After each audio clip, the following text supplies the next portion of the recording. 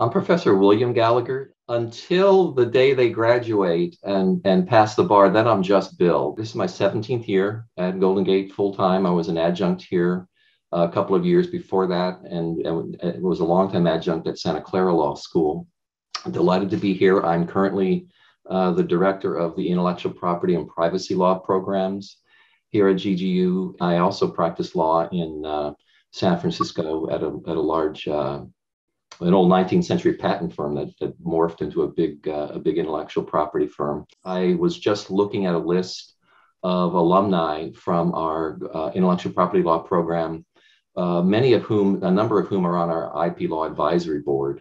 And it's great to see people that were sitting. I remember where they sit still in the classroom. For some odd reason, I will forget your name, but I'll remember what seat you sat in my torts class, which I also teach. And they're working at fantastic places. They're working at Facebook, which I guess is now Meta. They're working at Apple. They're working at Dropbox. They're working at medium firms, small firms, big firms. It's really thrilling to see the success of a lot of our graduates. So that's a big part of it. I'm happy to be on the teaching on Flex. I'll be teaching this spring an introductory to intellectual property law overview course this spring that we hope to continue.